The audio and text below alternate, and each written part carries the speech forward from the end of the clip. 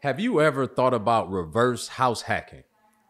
Maybe not, but you will after you watch this video. Today, I'm Brian Adamson. I'm hosting the ORAT channel, the 50K sub celebration, and I have with me a special guest, Darius Barrett, who is an investor who has a phenomenal story, done a lot in the business, and more importantly, he's done something that I've never really seen done before, and that's reverse house hack. And so we're gonna dig into that. We're gonna also get in your story. Darius, thank you for being here today, man. Appreciate you, man. I'm just excited to be here. This studio is really impressive. Yeah, it's really good. Have you been enjoying the event so far? Absolutely. There's a lot of phenomenal speakers, a lot of different insight across the real estate, market, and I'm learning about things that I didn't really know about. Yeah, yeah. So I want to get into this reverse house hack, right? Okay. But before we do, I think it's important that we allow the viewers a little bit into your story, kind of when did you get started investing in real estate? What was the appetite behind it? What kind of impact has it had on your life thus far? Got you. I got started investing in real estate about 7 years ago. My market primarily is Detroit market. Okay. The industry was a completely different, like as far as like price points, right? Back in 2015, you can acquire a house for $1,500. So for me, it was an easy opportunity to get into the marketplace. I graduated out of Michigan State with a degree in engineering and quickly identified that I was just another number and that I needed to be able to produce cash flow for myself and be able to fish for myself. Because the moment corporate America decides they no longer need me, then I no longer get paid. So then how do I eat? How do I produce that revenue? So for me, it was, all right, how do I acquire cash flow? So for me, the easiest barrier to entry was real estate because in my market, which is the Detroit market, we were acquiring houses for $1,500, $2,000 with tenants in place, and I can automatically cash flow, or I can sell the house back to the owner and get a multiple of 5 times my money I spent on the house. Wow. Wow, you just said a whole lot right there. So speaking of which, so are you currently in corporate America? No.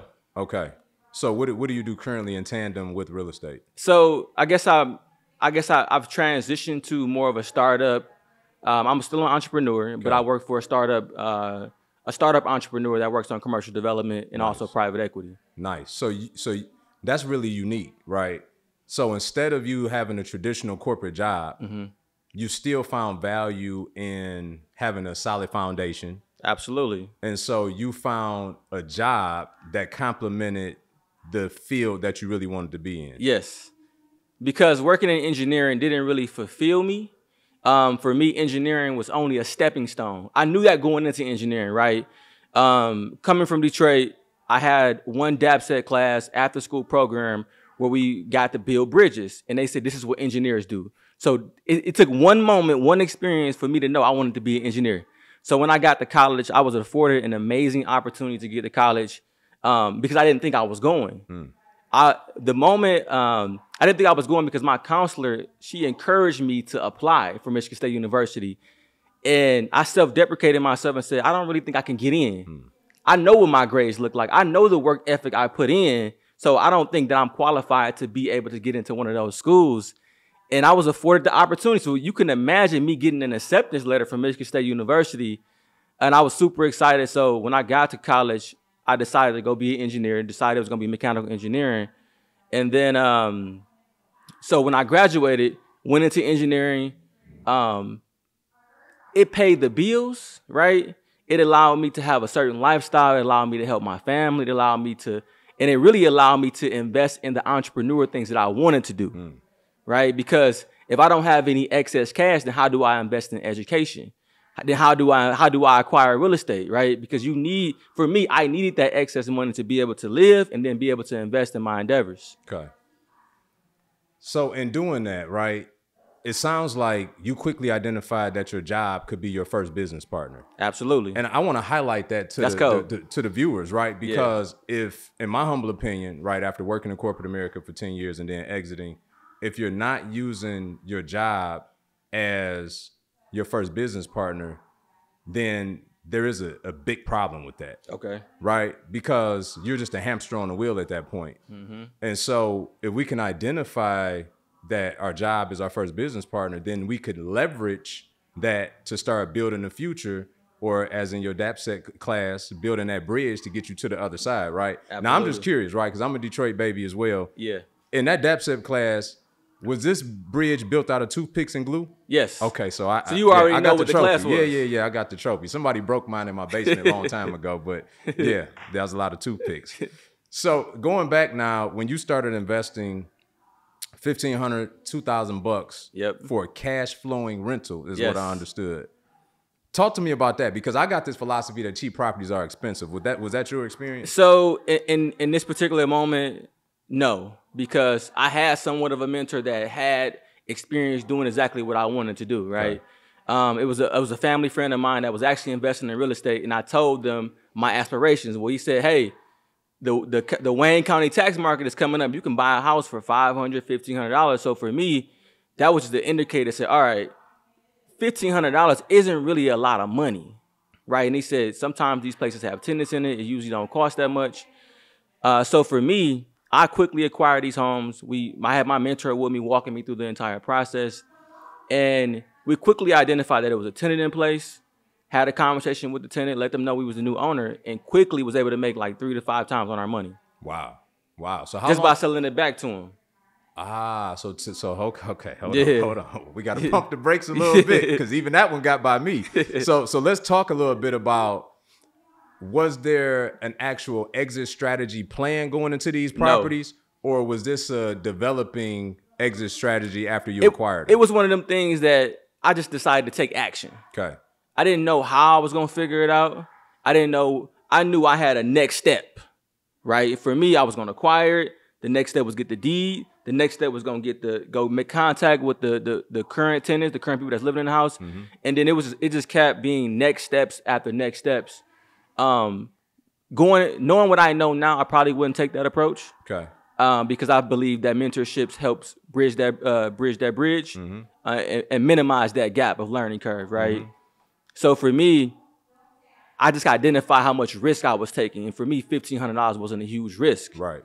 So I was willing to risk that money if anything went wrong. But knowing what I know now, anything that I want to be great at, I'm going to always go get mentorship.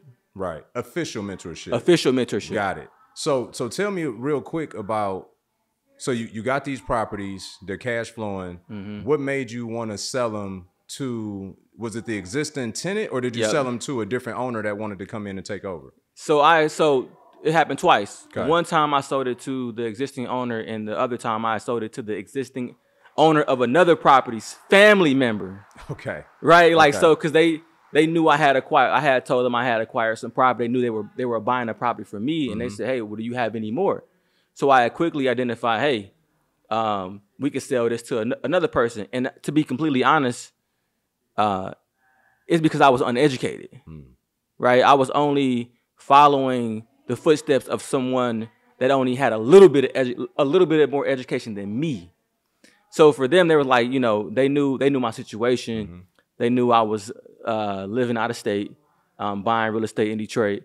And they knew I didn't have a lot of resources and individuals around me to help assist. Mm-hmm. And they didn't want to be the go-to person. So for me, they quickly identified that the exit strategy should be this, which you'll get your return on your money, you'll make your pros, but you won't have to worry about the headache of having to manage it or renovate it and put it back on the market. Mm. So if I'm gathering correctly, and it's interesting because I've known you for several years now. I never knew about this part of your story. That's why I'm so intrigued. And I think the viewers are as well, right? Yeah. Because it sounds like you guys kind of defaulted into a deal. Is that fair? Like even you or your de facto mentor really didn't have an exit plan or strategy in place initially, other than I want to be a real estate investor. I'm about to buy something. That's it. And he had success only with only one trick pony. Okay. He knew how to do rentals. Right. He knew how to acquire properties, put lipstick on the pig, get certain tenants in them where he didn't have to over approve them to get higher rents. He just knew he could do just enough to be able to get the certain amount of rents he wanted to cash flow it. Got it. So for me, I was basing my knowledge only on a small piece of information that he knew about. Yeah. Yeah, that's good. I hope y'all are catching this, because it's so important that, one, we only take advice from people that have had success in the area that we want to go into. Yes. Right? Sometimes we take advice from people, that disgruntled family member, loved one, who tried what we're trying to go into, but haven't had the success that we want. Okay. And so if they tried and failed, they're not even qualified to listen to, because the only thing you can show me is how to fail. You can't show me how to win, right? And then moving beyond that, if they did have a win, maybe it's so marginal or incremental that it only gets me a little bit further than where I'm currently at. Absolutely. So how would you say from that experience, when you moved on looking for more mentorship, which I gather that's what you did, how did that kind of like change your approach as you went back out looking for mentorship? So it was really just about being aware and having some logic behind it, right? You know, engineering teaches how to problem solve. And I knew that this wasn't a proven process that I could do every time, right? This was a market condition that allowed me to have this level of success. And the market conditions were changing. As we know, every year Detroit market started to increase. Homes started to sell for a higher price. And I knew I wouldn't be able to, these homes no longer were selling for $1,500. They were going for $20,000, $30,000. And I don't have $30,000, $20,000 worth of cash in my pocket to do that same transaction.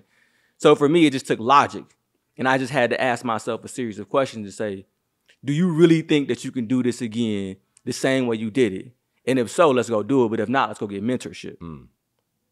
Okay. So upon getting that mentorship, what happened to your business? So first off, this is my mentor right here. You know, let's be extremely clear. It could have been another one along the way. I didn't know. I mean, let's be extremely clear. Brian has been my mentor for the last 4 years. And by having this relationship with Brian, it has taught me a lot of different things. One, I have been able to have tangible skills and tools and knowledge and insight and nuance and everything that you could think of that comes around real estate. I have insight. I have knowledge. I know how to navigate. I know how to execute. And that has been tremendous for me because it has allowed me to shape and shift my investment criteria to identify the things that I really want to be involved in and not the things that just come to me like cheap houses, right? Because we know cheap houses can be expensive. So for me, that same $1,500 house will be a lot more expensive today because we know the level of work that's needed to put that house, to put into that house to get it to where you can rent it or where you can sell it. And majority of the time, it's not worth it. And I only know that because of the education, because of the knowledge, because of the, you know, identifying what as a comparable has been extremely insightful for me because before I was just looking at what's sold on the market and I didn't really know how to identify what a comparable was. I was never distinguishing between brick and siding houses. To me, those are one and the same, right? And having mentorships allow you to be more of an expert in the space and know how to navigate in a way that will allow you to have that level of success that you're looking for. That's good. And I promise y'all, I didn't slide them any money under the table. And I got witnesses in here to verify that. Okay. But I want to touch on something that you said that I think is really impactful because a lot of people sit in this very seat today. You said having mentorship allowed you to only focus on being a part of things that you should be a part of. Yes. Like, please unpack that because I got an idea of what you could be saying, but our minds think differently. So you could be saying something else. But either way, I know it's impactful for them because without clear vision, then there's confusion. Yes. And you can find yourself doing a series of things that maybe you shouldn't. So what were some of those things for you? So busy does not equal progress. Just because you're involved in a lot of different things and you're doing a lot of different things. So just because you're involved in a bunch of deals and you are underwriting a bunch of deals and you have all of these different partners and transactions that you got going on, that doesn't mean you're making progress. You could just be spinning your wheel making $0 in deals that don't really make sense. You're acquiring properties that don't really have any profitability tied to them at the end of the day because you don't have the insight. You don't know how to identify a successful property that has enough profit margin that in case anything goes wrong, right? We plan for contingencies. We plan for, you know, any risk. And if you don't account for those things, then you could be short-sighted on your profit. We know people that do deals all day that don't make no money. Yeah, that's a fact. And I'm not in the market to not make no money. If I'm gonna spend my time, my energy, and my money, I at least want to get a return on my investment. For sure, for sure. No, that's major. So one thing that I was privy to that you probably don't want to talk about, which was painful, But, you know, you like most other very successful, highly intellectual people, college degrees. You were working on an additional college degree when we met. Yeah. And then you were getting other certifications, right? Absolutely. One being your builder's license. Yep. Nothing wrong with that, right? I went and got my real estate license at one point because I thought it made me a better investor. I figured out it just made me available for people to waste my time on the weekends to look at stuff they weren't buying. So I stopped doing that really quick, right? But my question to you, though, is because there's a lot of other people that think the same, right? I just talked to somebody at the event earlier who's a new investor in LA that's like, yeah, I'm in my third class. I'm about to get my real estate license. And I'm like, so do you want to be on the retail side or do you want to be an investor? Okay. He was like, yeah, I want to get my license and then, you know, sell some stuff and then buy some stuff. And I'm like, he clearly doesn't know that you don't have to be a licensed agent to invest in real estate, right? They're two different things.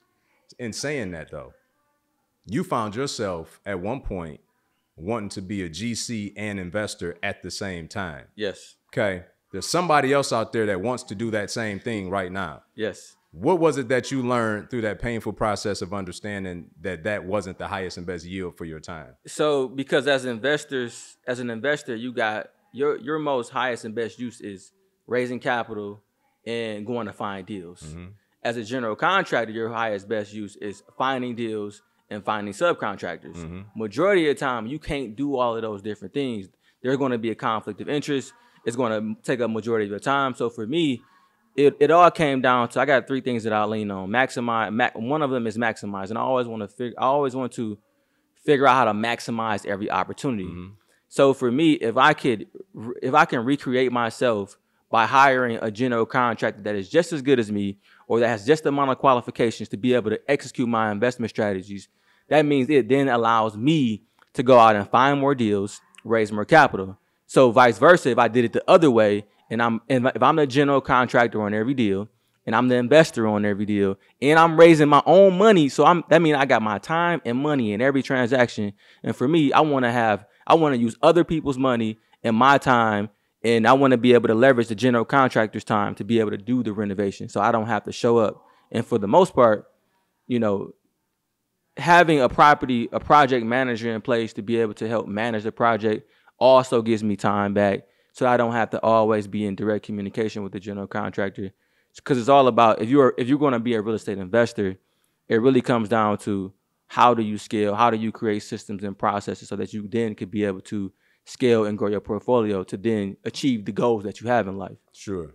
No, that's good. And I just, before we move beyond that point, I just want to highlight, right, people who possess the skill to go out and do contracting work, for instance, a lot of time think they're saving money inside of a project. Yeah.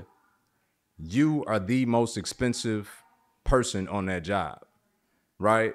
And as a matter of fact, if you're in there rolling paintbrushes, you're losing money on your project. I just want to let you know that. If you got a 1,500 square foot house, a 2,000 square foot house, and your interior paint is $4,000, and you're in there focused on trying to save $4,000 instead of going to find 3 more deals that can make you $30,000, $40,000, $50,000, you are losing money, okay? Yeah. And so I just wanted to highlight that point because that's the other side of exactly what you were just talking about, right? Like maximizing, because you're only one person, right? So how do you maximize? You maximize through leverage, yes, right? And we don't contract our way to wealth, we expand our way to wealth. So that's important. I love that. So let's talk a little bit about your deals now before we get in. I know everybody's waiting for the reverse house hack, but that's like that's the icing on the cake. Let's talk about the cake for a second. So walk us through some of your deals that you've done via fix and flip, wholesale, cash flow. I know you've done a myriad of all of them. Whatever ones you want to talk about that you think would be helpful for the viewers to give them some context. Got you. My favorite deal that I've done was a duplex conversion to a single family home where I was able to net $100,000 in profit. And the profit doesn't make it the favorite deal. It's because I was able to learn a strategy that I never had before. I think single families, you know, I was able to identify an opportunity that traditionally wouldn't be a single family home. But through mentorship and education, I was able to identify, like, no, the comparables for a duplex are a lot lower than they are for a single family home. So if I take this duplex and turn it into a single family home, that means I could quadruple my profit, right? So for me, that's a good strategy. That's a great strategy, right?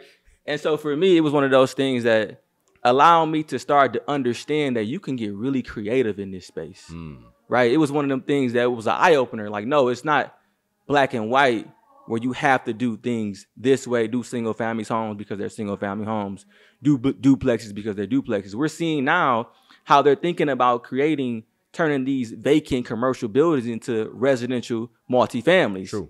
Right? And that's kind of the similar, it's on it's a larger scale, of course, right? But it's a similar thought process, right? How do I turn this duplex into a single family home to maximize my return? Because essentially, the reason they're doing that with these commercial buildings is because they're vacant. 100%. Right? If they were not vacant, then that probably wouldn't be a strategy that they're thinking about.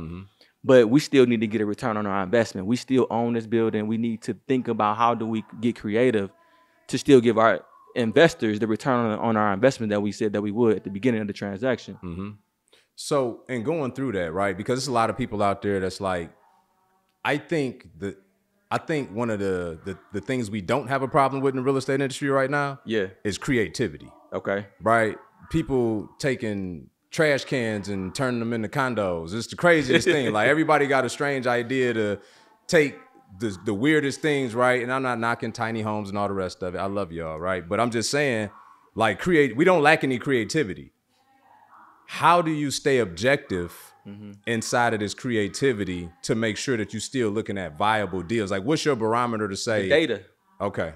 It's all data. Okay. It's I'm not going to negate my feelings and act like I don't have emotions and I don't get excited or I don't get frustrated, because there is an emotional roller coaster that you will experience as an investor. There will be highs and there will be lows. But when it comes down to it, what keeps you sane is the data. What keeps you sane is your logic. What keeps you sane is your analysis, right? You have to do effective analysis in order to know that this deal is going to be successful. Because when things go awry, as they sometimes will, right? What do you go back to? You go back to the analysis and you say, you know what? I know what my initial profit was. I might need to take a haircut, but it still makes sense based off my original analysis. Sure. And that gives you comfort, right? The competence gives you the confidence to continue to keep going. Right, right. And you touched on that earlier when you said that when you underwriting your deals, you make sure that you leave enough cushion in there for those type of instances, right? Absolutely. So you did the duplex to single family conversion, netted, and I heard you specifically say I netted $100,000. Let's be clear, right? Because everybody talks gross these days. What's a couple more trophy deals that you would point to that you've done? I've done some single family homes, not similar to the duplex, but full guts. I guess early on as an investor, and this is where I had to refine my investment criteria. Early on as an investor, I would take on the biggest, baddest projects, right? And I think some of it was ego, and then some of it was opportunity. Where I knew that the margin still makes sense. Like, knowing what I know now, I would calculate a different risk for those type of projects, right? I wouldn't put it on the same risk barometer as a cosmetic renovation versus a full gut, because I now know that that's a longer lead time. It's more intricate moving parts. It's more individuals. It's just a lot that goes in with those, and the numbers still make sense most of the time. But then you factor in additional just for your time, because it's a full gut. So I've done most of my projects were full guts, but to the house hack scenario, right? I did a 4-unit multifamily building that was completely vacant. I ran the numbers on it. I actually drove past the building twice. I got the opportunity through a network. I pride myself on surrounding myself with individuals that are in the marketplace, because you just never know what comes up, right? For sure. Most people that are in the space, sometimes they don't have enough capacity to do deals. So if you're the closest person to me, if you're in close proximity to me, and I have a deal that I cannot do, but it's still a great deal, I may give it to you. And that's what happened in this scenario, where I was able to have someone say, hey, I got this 4-unit multifamily that I just don't have the time to do it. Do you want it? And I actually turned it down the first time. And I think it was based off just really pure emotions. Right? I drove past it. Again, I've highlighted, I've done full gut renovations. Right. This was a full gut renovation. I was tired of full gut renovations. I'm saying, like, you know what, God, I don't think you leading me this way, right? Because I know the headache that came with the last couple of ones. I'm shifting things. Yeah. And I said, you know what? He asked me again because I never responded to him. I was like, let me do the homework, right? Like, all right, I'm gonna do the homework. I did the homework and I was like, all right. Even worst case scenario, like even because I was going to get it for a great deal. Like I was getting it for $6 grand. Okay. Right. $6,000. $6,000. 4-unit building. 4-unit building. Okay. All right. Completely down to like completely needs to be completely gutted though. Okay. Right. Let's put it into context. Okay. It ain't had nothing. No roof, no windows. Some of the floors need to be replaced. Okay. Right. Yeah. In worst case scenario, I'm like, even if I put $150,000 into this transaction, I'm looking at the market, and I got a comparable. Okay. Right? Let's go back to that. I got a comparable. I have a almost identical 95%. It's a comparable, right? Okay. It got the same amount of beds. It got the same amount of baths. It got the same amount of units that's selling at $400,000. For me, that was a risk I was willing to take. Yeah. I'm like, you know what? All right, God, I think we gonna do it, right? Yeah, I took a nap. I'm feeling better now. Yeah. And for me, in this time and place I was in, I was actually being more patient. Okay. Right. I didn't want to, when you get into the game, right? You excited, so you get investors fatigue, and you just like the first deal that comes past you. I'm pulling the trigger. Let's go. Yeah. If it makes somewhat a sense. Yeah. And a lot of times we get ourselves in trouble by massaging those numbers a little bit. My God. Thinking that we could take haircuts here, a little haircut there, and if it all works out, just the way we plan is gonna work out, we're gonna make some money. Yeah. But we know in real estate, it don't work like that. It never does. That haircut turned into a bald head before you know it. It's like, I just shaved my head bald. Man, what just happened? That part. Yeah. For sure. Yeah. So I was able to acquire this 4-unit, and then majority of my properties, I would go get a hard money lender. I would go get some debt on it, and then I would raise some equity from some private investors to mitigate any equity I need to close the transaction. On this one specifically, I was inspired to raise all equity. I didn't, and the reason I was inspired to raise all equity is because I had 3 other projects that had debt on it. For me, I understood what that debt obligation looked like every month. For me, I understood what the capacity I had. For me, I understood that there was challenges in the marketplace. Okay. This was during COVID. Okay. There was some challenges in the supply chain.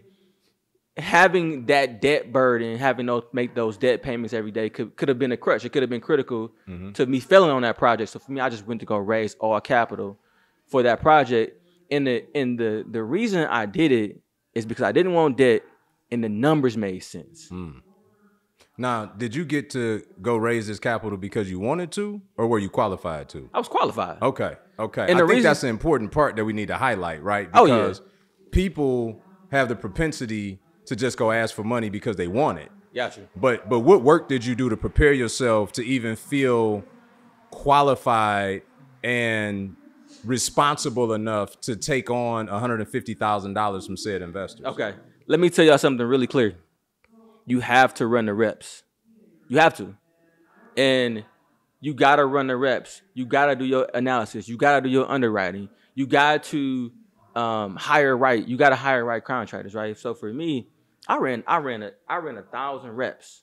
So when I got this transaction, I was educated. I knew what the costs were. I knew what the renovation costs were. I knew what the upside was. I knew what the downside was, right? And for me, you can know all of that, but you also need to be able to effectively communicate that to your audience. Sure. Because if you know all of that and you fumbling over it, or you don't feel confident in what you're saying, most of the time people can pick up on that. And as you know, it took me a while. It took me a while to actually get this level of confidence and level of presentation style to be able to effectively close people and have people buy into my investment project, because I got told probably no for the first 20 times. Really? First 20 times. So let's talk about that for a minute, right? Because you come from higher education system where I don't think we really see collaborative learning until we get to college for the first time, right? Prior to that, looking on somebody else's paper is called cheating, and there's a penalty to that.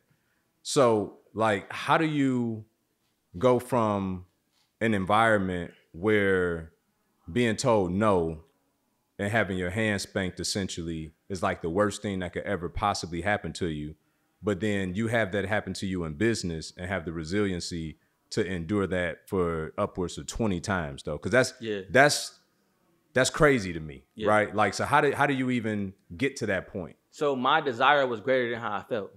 I had a desire to do this project more than I cared about what anybody told me or how I felt in those moments when I was told no. Yeah, did I feel let down? Did I feel disappointed? Absolutely. But after the disappointment, I got back to the drawing board and I started making corrections. I started making iterations. I started improving. It's all a continuous process. But if I never have taken action on the first thing, then I have nothing to correct. It was all right. Every rep, I made a shift. Yeah. Every rep, I made an improvement. And then eventually I had this proven process that once I closed the first person, I raised $150,000. Unbelievable. So just to let the insiders know, because we're all inside here now, right? I thought something that you did was tremendous. That after mentoring hundreds of students, nobody has ever asked me to do this but you, as a matter of fact. You asked me would I sit in on your first capital raise webinar that you did. Yep. And I thought that was tremendous because it took a lot of humility. Absolutely. You know, nobody wants their ego tested in that kind of way, right?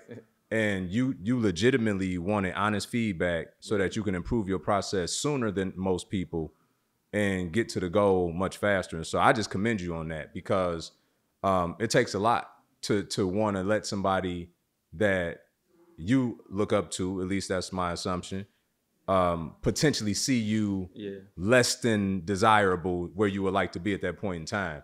And I can tell you firsthand, by you doing that, your growth was accelerated. Absolutely. Immensely. Like I saw it firsthand. So big shout out to you, you know, going out raising $150,000 in a very short period of time and just making a decision as an investor that based off of all of the ways that I could fund this deal, this is the most advantageous that I see fit. And although I've never raised $150,000 before, I have enough skill and competence and confidence now that I can. And that's what I'm going to do. Absolutely. It's so powerful, that in and of itself, because people fail to make commitments. You could have said, you know what? I got told no twice. Let me just get this hard money and get the deal closed. Right? You could have, but you stuck to your plan regardless of the consequence. And in result of it, tell us how it worked out. So I was able to finish the project. We was a little bit over budget. So that 150 turned into actually like 170. Okay. But I had enough. I was able to raise an additional $20,000 from another investor. So I was able to get the project completely done. The project was appraised at 300. So, and this is where you calculate any upticks in the market or any downturns in the market, right? The project went on 2 years longer than I wanted to, right? COVID happened, supply chain shortages, contractors was falling off by the wayside, and I had to call an audible. But I got the project done, and instead of the property appraising for $400,000, it appraised for $360,000. Okay. Right? So that's still, you still know where we at. We acquired it for $6,000. We was all in at 170. That's 176. Not a bad spread. Right? Yeah. And so it appraised for $360,000. I did a refinance cash out. I was able to get all my investors' money back with their profit and also put some money in my pocket. Right? So if you think about it from a refinance cash out perspective, I was able to get $275,000 back. So I paid back my investors and I put the rest in my pocket to be able to invest in more transactions. Yeah. Yeah. Now, this is where the deal gets really crazy, right? And this is the part that the viewers have been on the edge of their seat waiting to find out, right? This is where the reverse house hack comes in at. Yes. So tell us what happens to this property after the fact. Like, so do you lease this thing up? You get it fully tenanted? Okay, walk us through that. So this is an interesting story, so make sure y'all tune in and take notes. But I get the property fully leased up. Okay. All 4 units, we cash flowing, we got three out of the 4 units are assisted living, so the government is paying their money, and then 1 person is market rate. So I got guaranteed rents on 3 of the units, right? Okay. And then the other guy was pretty stable, never missed a payment. So I was confident that I had a pretty good cash flow in building. Yeah. So I was letting that happen, letting it run. I hired a property management company, so I didn't really have to think about it much. To be honest, I just checked in with the property management company to understand what was going on with the property and how I was doing, how I was performing, right? Yeah. So during this time of the year, probably was like 6 months ago, I decided to take a fast. And, as I got closer to God, I wanted to obey God and I wanted to be in God's alignment with God. So I wanted to fast, right? We actually fast together for the first time, and it was unique, right? And now I fasted more than once now since that time. But I fasted and I prayed to God that I asked God to help me correct my finances. And the first thing he told me was sell your house, not the 4-unit, right? I had my own primary house. I'm not married, by the way. I don't have any kids. So I want to make sure y'all got content. I ain't telling the husbands to go sell their house when wifey gonna look at you crazy, right? Yeah. But I'm a single man, right? And I have a family. I do have a girlfriend at the time. But God told me to sell my house because he wanted to correct my finances so that I can so that I could give more of my time to him. Right? Because I was giving, for any of us that has been in a debt crunch or in over our head or debt up to our ears, right? That's all you could think about. Amen to that. Right? You can't, even when you're trying to make success in other ways and other paths, and you may have other deals, at the end of the day, when you sleep and wake up, the first thing you normally think about is that debt. Yeah, you're preoccupied mentally for sure. Absolutely. Yeah. And don't let the first of the month come. Yeah. Right? Debt payments have to be paid at that point. Right. So I took a leap of faith. I didn't disagree with God. I didn't argue with God. I said, okay.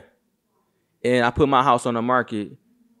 Probably I called my realtor you got to sometimes pray on him. Like, I heard you, but let me give you a second, God, just in case you change your mind, God. I don't know if that was somebody else talking to me. This is my first time fasting. I just want to make sure I did it right. So I heard him clearly. That was him. And put my house on the market. 30 days later, I had it sold for above asking price. Yeah. And so then where am I going to move? Yeah, great question. Right? I got to ask myself, where am I going to move? Coincidentally, 3 months to me selling my house, one of my tenants had a traumatic incident with one of their roommates actually losing their life, and they ended up moving out. Wow. So I had a vacant unit for about 3 months, trying to lease it, trying to put somebody in it, and it's amazing how things align. Right? Here I am trying to correct my finances, and God told me to sell my house. And here I am trying to lease one of my units, but it's vacant. And I somehow, and you've seen my units, they nice. Beautiful. Y'all did a phenomenal job on that property. So it shouldn't be hard to rent. As it wasn't initially. Right. You rented out 4 units relatively quickly. One went vacant, and then you couldn't rent one for 3 months. There you go. And I understood what God was doing. He kept it vacant. Yeah. Because here I am, hard-headed, right? Not seeing the obvious. Because I'm going to tell y'all the story. I actually went apartment hunting. Yeah. Like, I got a vacant unit, and I'm going apartment hunting. I'm talking about I looked at 10 different apartments, and none of them made sense. Yeah. I just didn't feel like the spirit, like, telling me to move here. Yeah. And they was okay, right? And I'm like, but I got a vacant unit. Why don't I just move over there? Yeah. And it has been the most seamless, most peaceful decision I've ever made. Wow. Like, I can now focus on the thing. First off, I can now get God my time. Yeah. Right? Yeah. Like he has most of my time, but I now can be creative and listen to him. Yeah. And be more in obedience, because I'm not trying to operate and do things just for money. For sure. Because when you're in a debt crunch, you will just do things just 100%. for money. 100%. You find yourself back involved in deals that you shouldn't be involved in, right? Like, it's exactly where you started. So a couple things. One, there's an adage or saying that God will use people around you as an example to show you things. I pray that he used you as my example so that I don't have to sell my house to go move into it, right? You know, I say that out of love. But the other part, though, and this is the part that I really want everybody to really grab hold of. What about the people that are out there right now, dead up to their eyeballs, who have somehow found their identity in all this stuff that they've acquired and accumulated? And they probably should do what you did, honestly, but won't because of pride, ego, lack of self-worth, or, you know, misplaced self-worth. Like, how liberating was it for you to do what you did? What have you figured out about yourself in response to doing it? For one, I gave God back my time. I think that was the biggest part for me. As you know, like, the journey I've been on with God has been fruitful. It has been loving. And I knew that there was some form of disconnect where I couldn't really tap into to God's true glory that he has for me, right? And by doing so, like by removing that debt, I was able to then hear more about him, spend more time with him, do morning prayer calls, do afternoon prayer calls. And it just has been tremendous for the peace in my heart, right? I'm shooting to be successful. I'm shooting to be a billionaire. I'm shooting to obtain all of this world success. But the one thing I'm glad that I'm got out of all of this is I got God now. I got God guiding my steps. Like, I can make the decisions, but he guided my steps the whole way. So, and I get that, right? As a believer, people watching this say that they don't understand what any of that means. They don't know nothing about God, glory, none of the above. What advice could you give them from, I guess, a worldly sense, right? Like an individual personal experience of what debt elimination felt like? Because I don't know, I don't know. I'm asking, like, at some point, was part of your identity ever founded in the things that you've acquired and obtained over time? So I don't think it was mainly my identity was based off the things that I've had, because I think I've always been mindful and diligent in my finances, right? I've always tried to invest money to make more money. I just made some investments that didn't pan out the way they wanted to, so I got in over my head, right? But for anybody that's in those type of scenarios, I recommend you getting a clear understanding of your finances. Most of us don't know our cash flow. Most of us don't know how much money we have, positive cash flow on a monthly basis. That's good. And I think when you take a hard look at your finances, you're gonna be surprised. You're gonna say, "Wow, like, we really."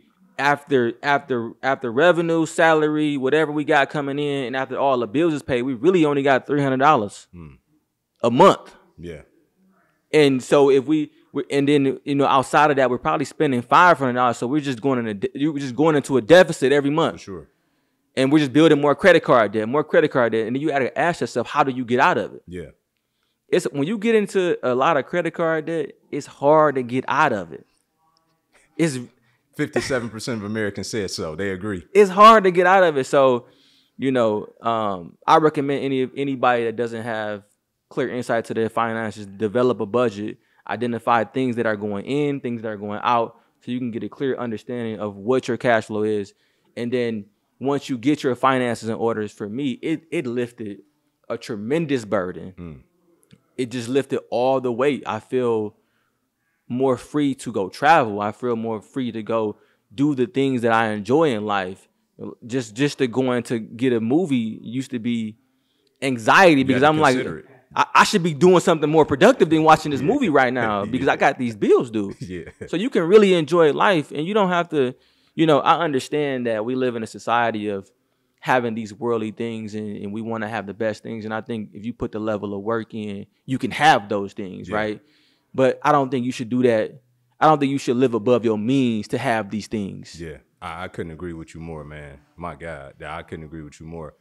You know, again, I wanted to highlight this reverse house hack strategy. It's very unique. I never heard it before, right? But I got someone very close in my proximity that experienced it. And in full transparency, he asked me yesterday, he was like, so what are we going to talk about in the pod? And I said, I don't know. Just whatever comes to me.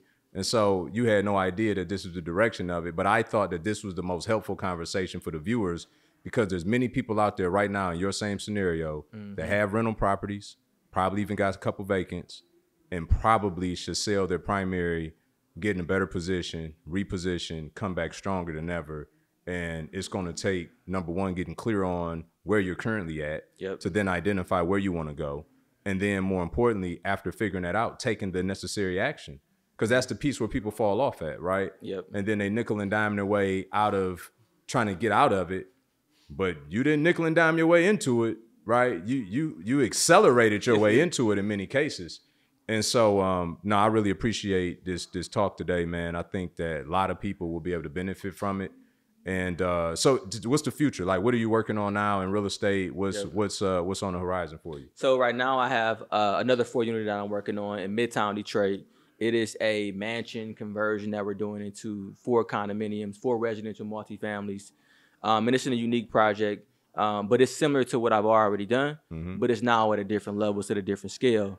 I'm also working on building out my education platform, right? I want to be able to teach individuals the level of insight and awareness that I've had from my experiences so that you won't make the same mistakes. Yeah, that's really good, man. That's really good. And if y'all notice, conventional wisdom, Darius was like, I'm about to start doing luxury projects. So if I got to move back into another one of these things, the next one's going to be a mansion. I heard you. All right. No, that's really good, man. Where can people find you at, Darius? On all platforms, at Mr. Revere. That's Mr.Revere, R-E-V-E-R-E. I appreciate you, man. Please let us know in the comments how this was helpful for you. And we love to hear from you. Until next time.